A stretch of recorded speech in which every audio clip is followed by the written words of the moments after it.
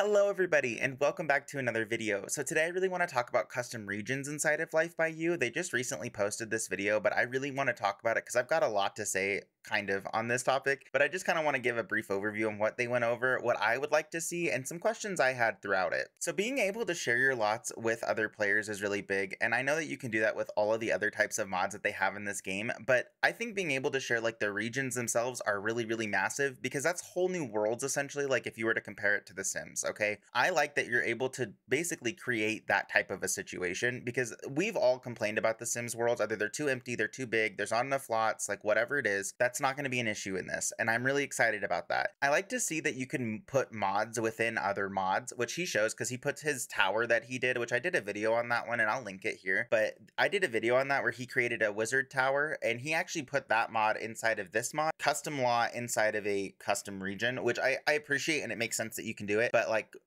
seeing that those mods will work together brings me hope that we can have a lot of other mods that'll work together like that and work well together. That's my big thing. A lot of mods will work together, but they might not work well together. So he talks about how you can change the terrain, but you have to do it inside of Unity. And that makes me a little bit frustrated because I wish we had a terrain tool, because sometimes I don't know how to look in Unity, to be fair. From what I've seen, like if it's in Blender or something, I need a reference for the most part. I'm a very visual person, so having a visual reference in front of me when I'm sculpting an entire area for just size reference is really helpful to me. And if I'm doing it in Unity, I've never done that before, and I don't know how that kind of thing looks, but it makes me nervous because how easy is it going to be to edit your own type of terrain in this type of a tool? I've never done it before, like I said. If one of you guys have, let me know. I'm more than curious to know how that whole thing works. But no terrain tool is a little bit of a problem for me when it comes to like hills and valleys and stuff, because I would like to explore that more, like I haven't been able to really do in The Sims. I'm not good with the terrain tool. I would really like to be able to be somewhat good at it in another game. You know what I mean? Like if I can't do it in one game, I'll see if I can do it in another. And I worry about it having to be in Unity to edit those things. I would really like to see a terrain tool because you might just need to make micro adjustments, and having to unload it, edit it in Unity, and re-upload it can be kind of a hassle, not to mention kind of a time drain, depending.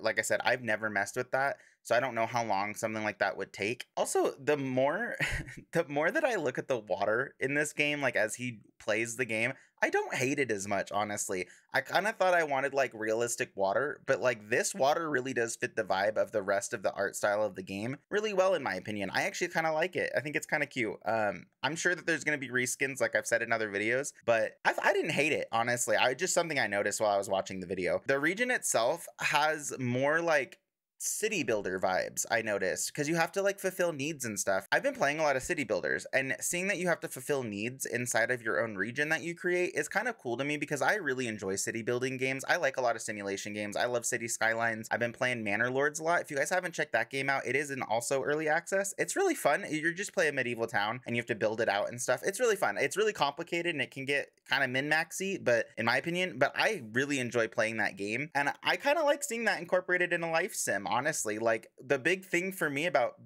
Manor Lords is that I can go in first person and walk around my little town that I built. Being able to do that in this game also satisfies that scratch for me, because my biggest complaint with City Skylines is that I can't like go in first person and walk around the little city that I built, and that's kind of frustrating for me because I like to see what I built on like, you know, the game's scale of, because if you're just looking at the game from the top down view and a zoomed out view, I feel like you miss a really good portion of some of the immersion that can come with these really cool games. And City Skylines doesn't have a feature that I know of. I'm sure there's a mod. I've actually never played that game with mods, but I've played City Skylines just normal, and I really wish I could walk around the little city that I made and see like all of the stuff that I put in. Being able to do that in this game is really cool to me because it kind of like satisfies that thing I didn't get out of video games for a hot minute. Because you either get first person where everything's super detailed but you can't see a top down, or you get top down and you can't go into a first person. And so I like having the ability to do both. So to me, that's really big. I like being able to do that. It's not like a necessity for me, but it's one of those things that I'm like, ooh, I'm excited to have this. And I probably won't use it a lot, but it's still really fun to have the ability to do so. I really like being able to place things on mountains, like lots and stuff on mountains, because it gave me a lot of ideas for stuff that I could do. I live by the mountains, so I see mountains all the time, and I'm gonna be honest, I hate them. I'm a beach person. I always have been. I'm an ocean person. I am not a mountain person, as much as I hate to say it. I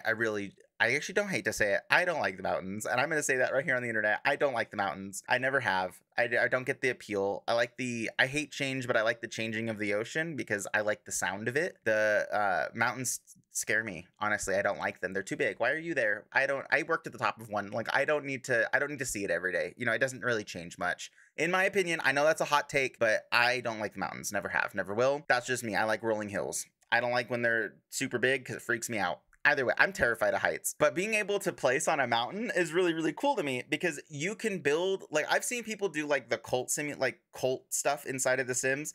And I think it would be really, really cool to build a cult that has to live on top of the mountain, because in his video it shows that it took him, like his character, like 2 hours to get down to the bottom from the stairs. And I think it would be really funny if there was a cult that was like sectioned off, just stationed up in the mountains, and they had to wait a long time to get down and everything like that. Like I just think that that type of gameplay is really hilarious to me. I don't know that they'll ever make the stairs faster, but I think it's really funny that you can, you know, they have to walk so far. I like the idea of being able to place stuff in mountains. It also unlocks a lot of other gameplay, because imagine that we can build under terrain. You can build a bunker and have your sim live there. I think that's a really cool idea. We haven't seen them build basements or anything like that in this game, so I don't even know if that's part of it. And they haven't talked about it. So I would be interested to see how that all plays out, because you could build underground bunkers if you can build basements.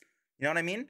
And building them into the mountain, I'm just saying it could be pretty cool. Like, I personally think that would be really cool. Also, with him saying that you have to create the map in Unity, I want to know how many people are going to take like parts of their own town or even parts of other towns that they like and just Google scan them and upload that. I don't even know if that's possible, but like that's one of the ideas that I can think of that I would personally be interested in trying to do. Like I have places in the world that I really enjoyed being in, and if I could replicate it, you know, I think that would be really fun. We see it in Minecraft a lot where people have done the whole world essentially, where they try to build a 1-to-1 scale of whatever it is. And I think that that's really, really cool. And I think that we could see potential for that inside of a game like this. So I think that's really fun. There's also a thing with you have to like build tourism essentially. I don't know if it's called tourism, but to have people move into there, like after you've placed houses, you have to build a bus stop or else people don't show up. I like that feature. He does kind of sneak in there that there are other objects in the game that do this, but I would be interested in what those objects would be. Like, can we do tours? Because if then you can build a national park on a mountain and have tours, right? And build like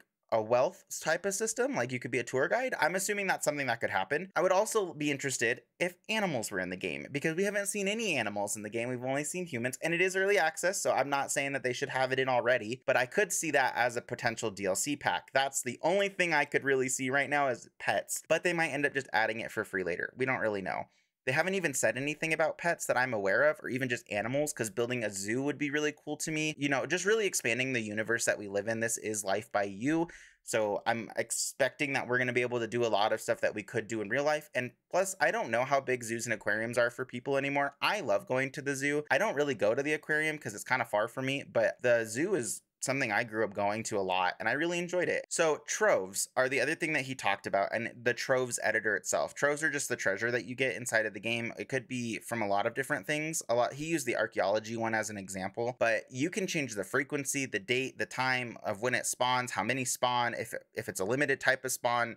You can change all that stuff, and that goes a lot because I don't know how troves really work all that well until I play the game and see how these things need to interact and like what type of frequencies would be good for these types of things. I don't really have an issue with the troves editor. It looked a little complicated at first, but the more that I'm looking at these menus and these sub menus that they're showing, the more like comfortable I'm becoming with it, and it's not seeming so overwhelming. Especially when I get into the game, I don't think I'm gonna have as many issues editing stuff. I probably will, because just seeing it and then going to doing it, I'll have to refer back to videos and stuff for sure. But overall, I'm actually kind of like, cool. I don't have to like go to this other world through a load screen to do this and this and this just to come back and waste the entire day. I'm glad that that's not going to be an issue, but at the same time, like, I don't fully understand how important troves might be in the game. I've been watching the gameplay videos, and I don't think I'll make videos on those ones because they are pretty short, and it's other YouTubers who are doing them. So I'm just gonna let those videos play out. I really want to talk about the modding stuff because those are the heavy videos. I'll just say in this video, I really enjoy all the stuff I see inside of the gameplay videos. I don't have any issues with them other than like just the basic character stuff that we've talked about on this channel before. Overall though, I'm not going to talk about those videos because they're just short and I don't have a lot to add to them. Like it's gameplay. Like I'm going to want to experience it for myself. Also, I don't want to burn myself out on this game by talking about it too much, like personally. So I'm trying to keep some stuff as a mystery. So those videos where they're doing gameplay, I'm not paying attention very much because I need to be surprised by something in the game or else I'm going to get bored really fast. And that's something I'm worried about. And it's just because it's in early access and there's a lot to do already that we're seeing, but I'm worried about my own creativity on like an ability to do certain things and time wise. You know what I mean? Got a lot of ideas, but I don't have all the time in the world to do them. So I don't know how that's going to play out. We'll have to see, but those are just some of my thoughts on it. The really, really big thing I saw with region editing is the population editing. So you can create certain types of groups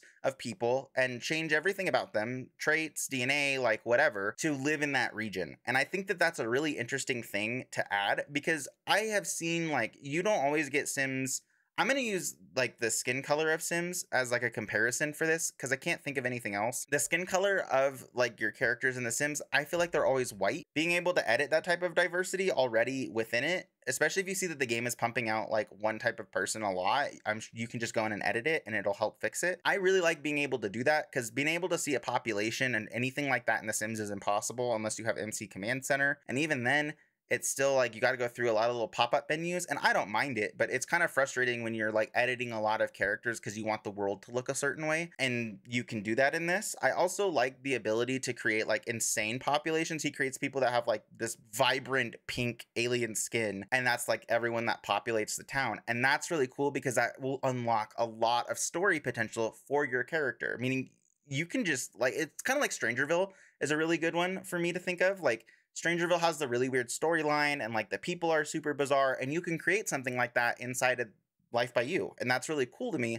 because I don't need an expansion pack to do that. And I get to create how weird they are. And I'm a weird person. So being able to do that is really fun to me. I'm excited for that feature, honestly. Being able to change those demographics would be really fun. You could do an entire city that's all men and they're terrible. Like that is an option. You could do an entire city of women that thrive without men. Like there's a lot of potential to do stuff, and you get to create these really cool storylines, I feel like, for your human, whatever people are calling them, to explore. And that's fun to me. I really like that ability because then you have unlimited storylines. You can do whatever. It's amazing. Not just from this one editor, but I'm saying like that is more world building that they're giving us just in early access, which is really fun to me. I like that. I'm excited for it. I'm not locked into what their storylines are supposed to be. I can create my own. The other thing I'd really like to see, and I'm going to bring this back to my pets thing that I said earlier in this video, I would really like to see in a custom region, an entire region that's just pets. You know what I mean? Just animals. So you have to go, it's like there's certain islands, right? I don't know the names of them, but like there's pig islands down in the Bahamas where